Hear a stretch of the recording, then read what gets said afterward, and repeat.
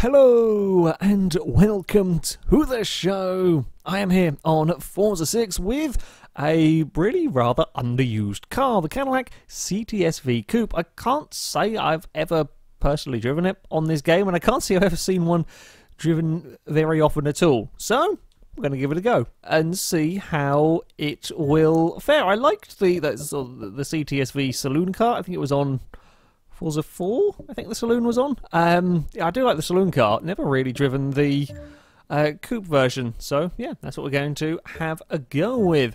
We're going to start off by changing the engine. The NASCAR engine is going to be used in here. It is slightly more powerful than the standard option, so that is what we are going to go for. It's a fraction heavier than the standard engine, but yeah, we're going to get more power out of it, so that is what we shall use.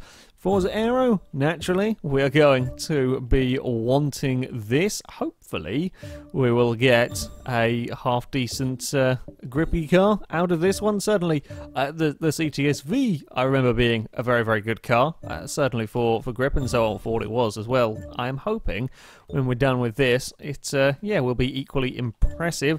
275s on the front, pretty good going. Are we going to have some, yep, nice massive rear tyres. 3/4. So there's only a couple of upgrade options, but they are massive options. So yes, we will go for some nice 3/4/5 rear tyres. The probably his biggest concern with this car, kind of holding it back as far as lap times go, is going to be, well, weight. As you can see, 4,000 pounds at the moment. We'll take off whatever weight that we can, and of course we have got the big race weight reduction to come. However, it's still not likely to, well, make it massively light, as yeah, that's probably going to be the biggest thing holding it back. On the plus side, the cars that do tend to be a little bit heavier can be quite nice and controllable. They can have that little bit more stability, which can be nice when it comes to the bumps and the demands of our track. We're down to just under £4,000 now. Get all of these parts installed. Of course, we are going to have the roll cage in. We want that handling, and that is going to throw some more weight on the car. Only £116, and for a large car like this, actually pretty good going. Okay, weight reduction.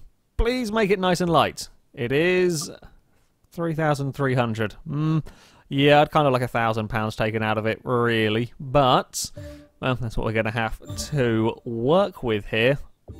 It's probably going to be a little bit on the heavier end of the spectrum here.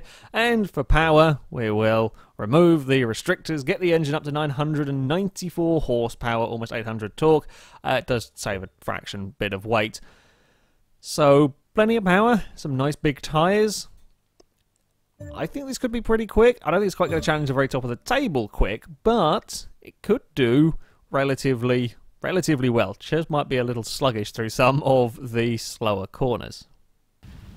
Of course, to test out the Cadillac, we have come to the Virginia International Raceway, where it will have 5 laps around the Patriot alternate layout in an attempt to go as fast as possible. Our current leader is the Toyota NASCAR with a 107.0, and that is, well, a really rather quick time, and one that I don't quite expect the Cadillac to be getting up to after all. The Toyota was, well, a class above this CTS-V. However, I am hoping that this will go respectably fast around here. Let's try and get the car. Oh, God, well, we don't go particularly well into that first corner. We have to brake a lot earlier, I suspect. Down there. How are we doing traction-wise? Oh, God, the understeer here is, yeah, that's quite noticeable. It's quite noticeable through that section. They're going to have to definitely... Oh, God, the understeer is a lot in this car. That's not quite what I was expecting from you, Cadillac. I will be honest. That is quite a lot of... Oh, God, it really doesn't get turned into these corners very well. Just trying to think, what was the last car that I had? Well, I had the Mini going around here last time, and that was, well, all sorts of different crazy. I don't know if I'm driving silly and trying to carry too much speed into these corners, or whether it just has got a mile of understeer coming up here. Right, you slow down for this one here, and then we're okay. We're not too bad. I'm trying to get on the power, and we're just starting to skate towards the outside of the track. Okay, it's a little bit of a pain in the arse to get the front end turned into these corners. How do we do on power delivery? Pretty well in here, actually. Once we've got it sorted out of that final corner, we're now flat out. No problems across the bumps up here, as we would expect. 174 miles an hour, and we jump on the brakes. It will get stopped into this first corner at the usual braking point, which is nice. Now try and get the car turned through here. It's really not a massive fan of it.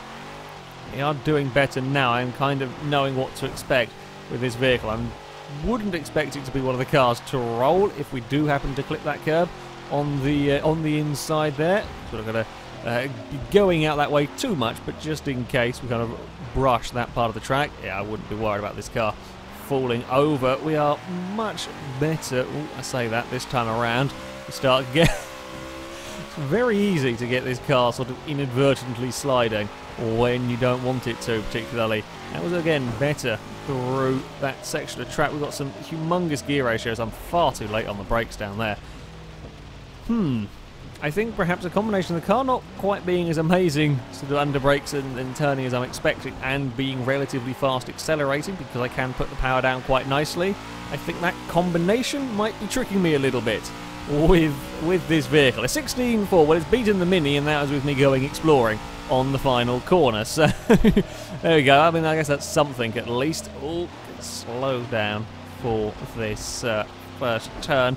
I'm not quite sure why I'm being caught. Oh god, no, please turn Cadillac, please turn Cadillac. I'm not 100% sure quite what it is that's catching me out about this car. I think we can probably get a half decent lap time. Oh, puddle is dangerous over that part. That puddle on the inside is also dangerous as well. Oh, now we're going to start drifting out wide. We may have got the sign. Nope, we didn't quite get the sign. Can't carry. Can carry the speed, but you cannot afford to be even ever so slightly out of shape. I think that's the thing with this car. I think I've just figured it out around there. Stuff that you can get away with in other cars, you can't in this. If you are absolutely spot on, it's great. If you're a little bit out, you're in a lot of trouble with the CTS-V. Oh, no, please stop, and then turn, and then maybe turn, maybe turn, just about around. Final corner. It's not quite what I was expecting from the car. I will be honest here, it's really not quite what I was expecting. Gear ratios are very, very long, and that does help reduce the wheel spin when you've got those longer gears as this. Okay, we have got a couple more laps to hopefully go faster. If we can not fall off the road, I think the trick with this is perhaps be a little bit more patient with the car. Oh, I'm probably getting on the throttle just a little bit too soon, and that just gives it a bit of understeer at the inopportune moment. Yeah, we're absolutely fine running across that particular curve. Now, be patient down here. Don't try and carry too much speed. That does seem to have done the trick. Probably don't want first gear. This car is too likely to spin the wheels up. Even in second, we're fighting it a little bit down here, but that's all working for me. Again, get it slow down for the next turn. We can get away with running across the curves there. Fortunately, it's not too vicious a curve, unlike the Brands Hatch curbs that we used to have. You put a wheel on the curb and the car's probably going to spin. Yeah, that curve's not too bad. The one on the final corner on the outside there, that is quite a nasty curb. So I don't particularly like running across it unless I really have to. That's more like it. 110.4 from the Cadillac. Please, leave that as a lap time. Now the question is, can we get it any faster this time around?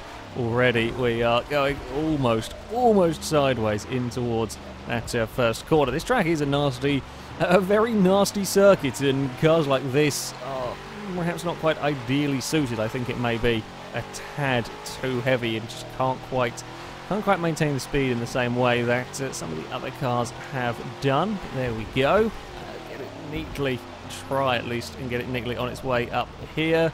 Now, get the power on, but don't spin the wheels out of this. This is probably one of the trickier corners, actually, for putting the power down. It's just got a long turn with a lot of standing water around the place that you don't really want to end up in. Oh, again, pushing it right on the limit. We got it across the curb. I think it's gone. Typical when I say that curve. The one time I say that curve's actually been relatively nice, and then I spin it with ditching the wheels onto it. I was down on time anyway on that final lap. I think the fourth lap was was a pretty good one. I was just pushing the car too much, trying to extract some time out of it. Yeah, not quite what I was expecting. I didn't quite really know what to expect in some ways from the CTS-V. It is a little bit of an odd one. You really can't afford to make any mistakes. It's not a spectacular accident that you have with the car. Well, I guess it kind of depends on what area you've messed up on, but it's not sort of the horrible twitchy throw you at a wall kind of a thing. But if you get things wrong at a corner, even if it's not that particular corner, you crash on, it kind of snowballs, and at some point you will be on the grass.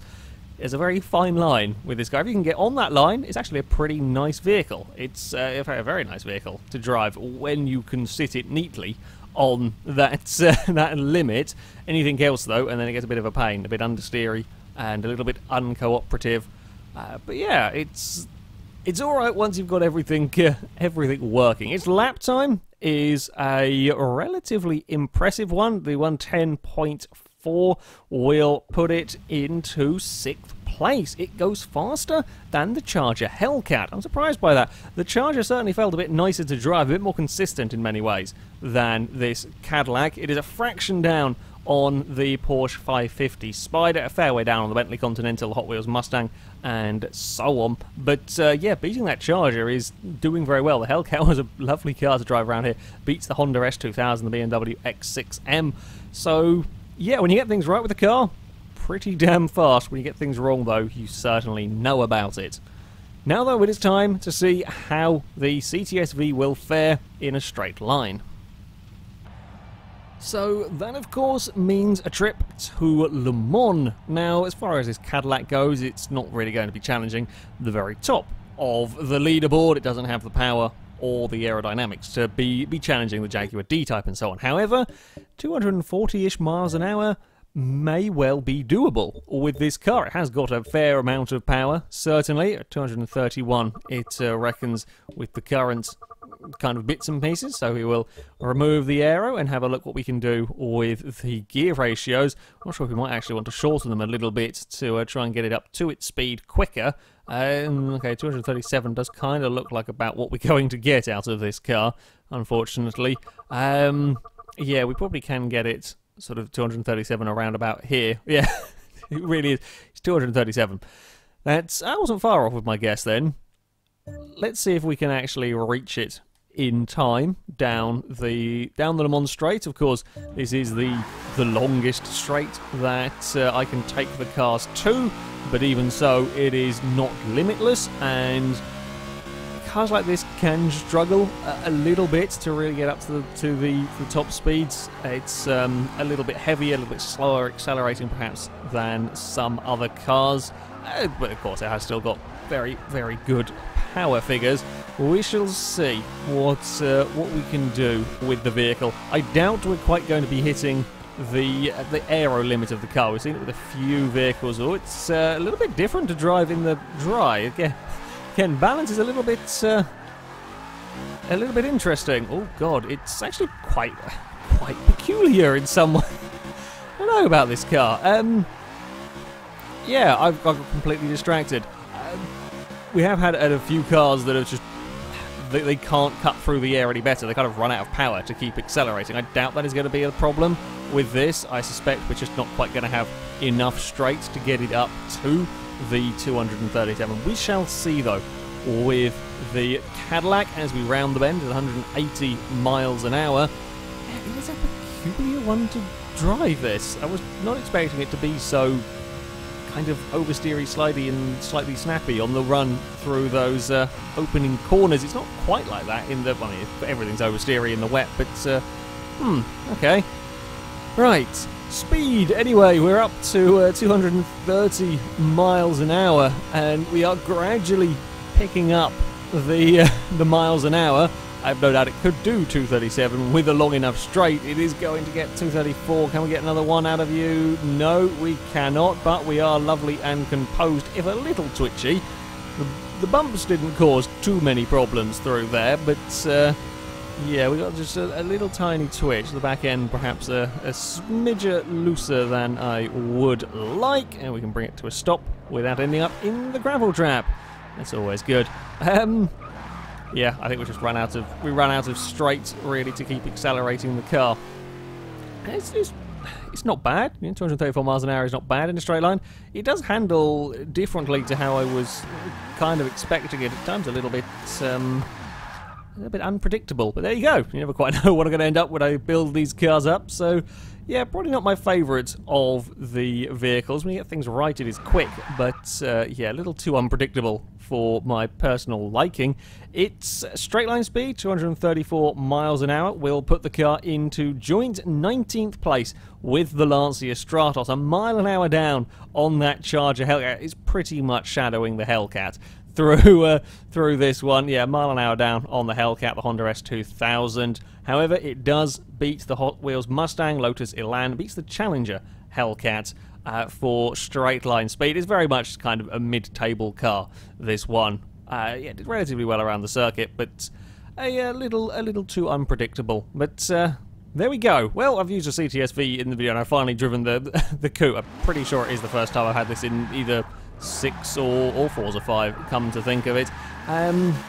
Yeah, it's a bit different, and a bit of an underused car. Perhaps this is why. Perhaps this is why it doesn't get used too much. But that is it for me. Thank you very much for watching, and until next time, goodbye.